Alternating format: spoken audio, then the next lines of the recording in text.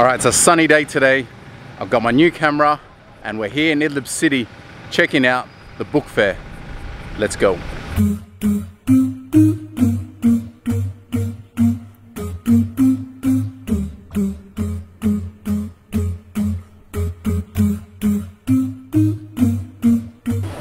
Oh, this place is packed, man. There's people everywhere.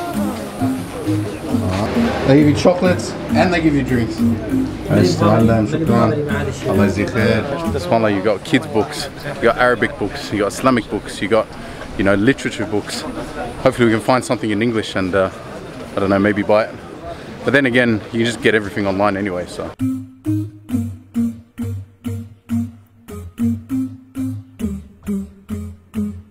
السلام عليكم. شو عمو؟ شو اسمك؟ هون عندنا قصة ليلى وسام، هون في قصص، هون في الأحرف الإنجليزية، وعندك هون في دلاوين. ما شاء الله. لسات كبيرة ما بدي أغير. Been walking around this place for like 10 minutes now and I still haven't found English books. Bit disappointed, to be honest. The red book. Ah, pediatric book. Oh, not for me.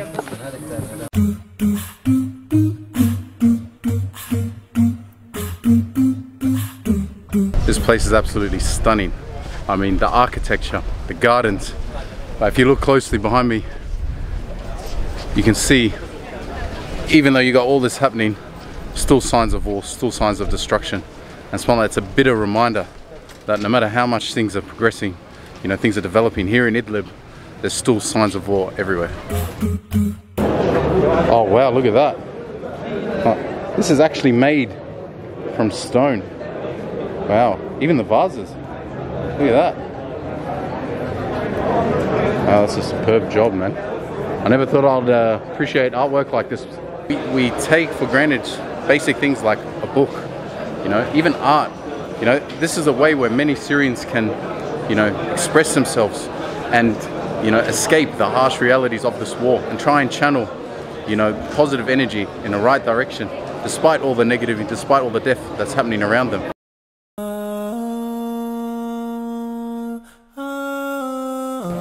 It's rare that you have events like this, and that's what makes it so special.